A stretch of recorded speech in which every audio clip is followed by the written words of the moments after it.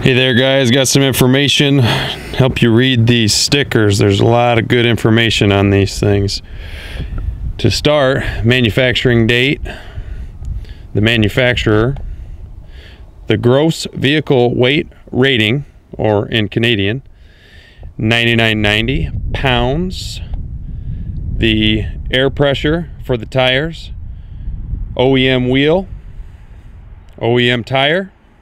225 is a metric measurement for millimeters, the width of the tire. 75 is the aspect ratio of the sidewall. 75% of the width is how tall the sidewall is, times 2. R stands for radial. 15 stands for the rim size. Here's your VIN number. Here's your model number and model. Neo Multi-Sport, 22 feet long, 8.5 feet wide, tandem axle, round top. 6370 is the amount of weight that you can add to this trailer before going over your GVWR, 9990.